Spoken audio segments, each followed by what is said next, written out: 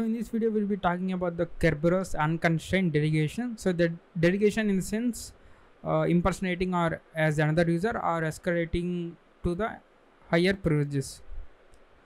So let's see what is the problem for this and why there is a delegation for this.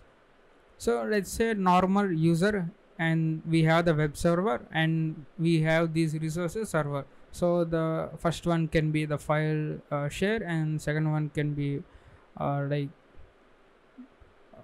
backup, and third one is database server. So we have these servers and user wants to access the resources on these servers. Generally the web server have the web service account which was created by the domain administrator. So like IIS web service service account and normal web service account. So those accounts does not have access to all of the resources on these servers because not all the resources or the data can be accessed by these service accounts. So the service accounts have this limited capacity. Whenever the user wants to access his personal data on these servers, then this web server will generally request to this database server, and this database server does not know which user is asking for this data. So that's why Microsoft introduced this delegation. So in this delegation we also have the domain controller. So what is going on is this user will request for the TGS for this web server. So the user will request the TGT from the domain controller, and after the TGT he will request for the TGS for this web service. Whenever he got the TGS for the web service, the user will be sending to this web service the TGT inside this TGS. So what this web server does is this user TGT will be copied into the TGS request and will be sent to this database server. The database server will see the user's TGT inside the TGS, and database server identifies that this request is coming from this user, and this also checks whether the user have the access to the particular data or not, and then it will send the TGS and will actually fetch the data. So this is how this operates. In simple terms, the user TGT will be copied. So there will be second request from the user to domain controller. So the user will fetch this TGT 2 times, and that will be placed in the TGS request of this web server to this database server, and then afterwards the data will be transferred to this user in the response. So what is meant by Kerberos unconstrained delegation? Unconstrained delegation in the sense this computer, this machine, web server machine is delegated, is trusted for the delegation. That means this web server can impersonate as any user in this domain. Now user 1 can try to access the data, and this web server can impersonate as this user 1, and then another user 2, and that can also be impersonated by this web server, because this web server is trusted by the domain controller for the delegation. So this is the unconstrained delegation. There are no constraints over this delegation. Let's go to users and computers. Here we have only one computer. If you right click on this, go to properties and delegation, and here you can see the domain controllers have this setting by default: trust this computer for delegation to any service.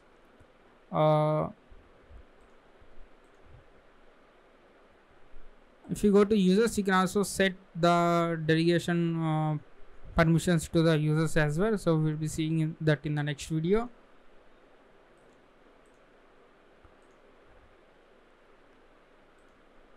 If you go to properties and go to attribute editor and go to user account control, and if you edit this one, so you can see the flag server trust account trusted for delegation. So this is very important one. This identifies that this computer is trusted for delegation.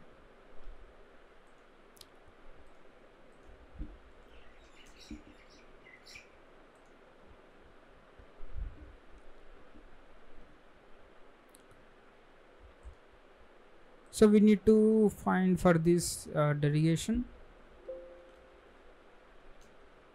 and here you can see the number must be minimum 524288. We need to fetch the user account control values for all the users, and then we need to query for the flags which are minimum at this value, and then we can convert these user account control to the flags, and we can see them. And here we have another flag that is trusted to all for delegation. So this will be given for the user accounts. So we'll be seeing this in the next video. And the main important thing is, whenever the computer is trusted for delegation, this computer's LSS process stores the TGT tickets in its memory. So that means you need to have the local administrator privileges on this delegated machine. Otherwise we cannot extract the tickets from this. So actually it's the same computer, and we have already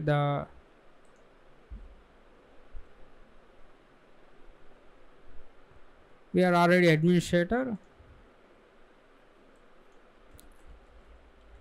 So generally what happens is, we need to wait for the administrator to access any of the service on this web server. So via this web server to this database server. So the domain administrator should visit this web page and request some resource, and after that you will have the TGT stored in the LSS process memory. So we can say Kerberos tickets, and we can actually export, and here in these tickets you will see the administrator's ticket. You can do the pass the ticket attack to escalate to domain administrator.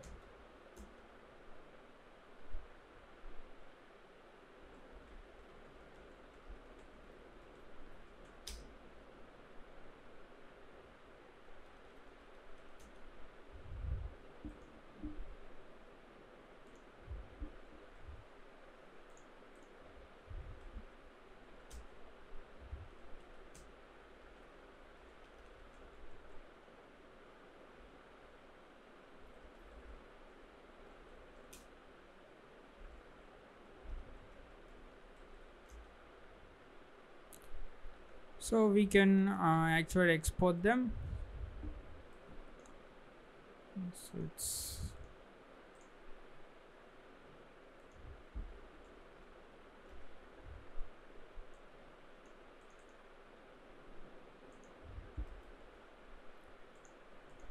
so all of these tickets will be placed on the desktop. So that's why I created this folder.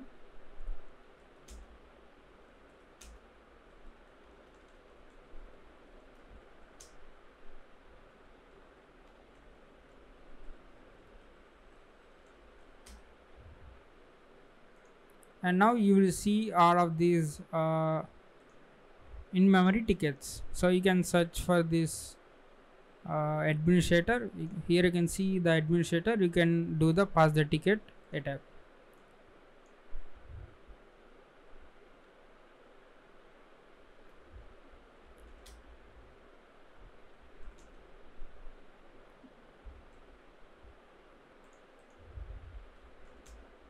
So we are already administrator, but when we are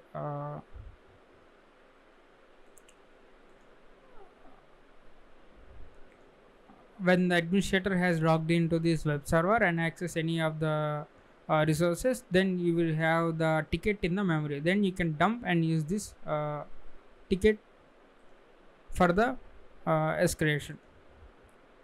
So this is we can write a small C# code to find the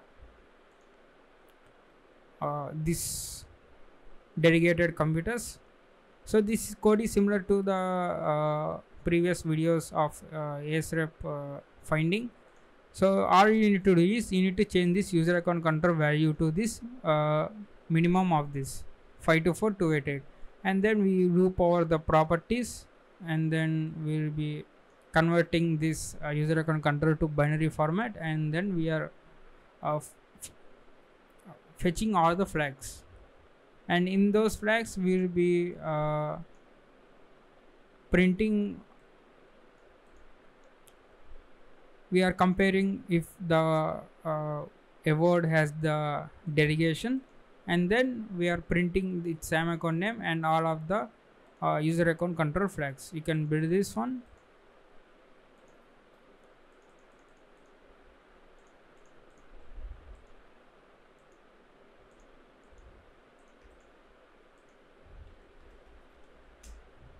So you can run this, and here you can see unconstrained delegation accounts.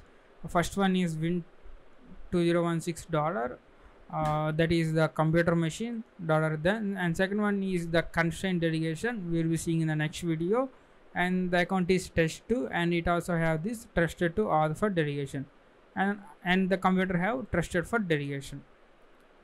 So this is how you find the delegation accounts. It's very simple, similar to the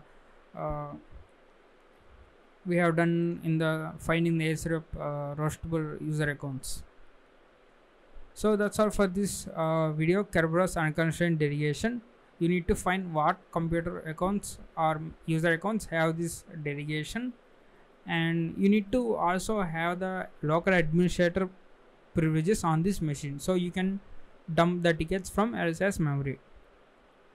And also we need to wait for the administrator to log on to this web server and access the records.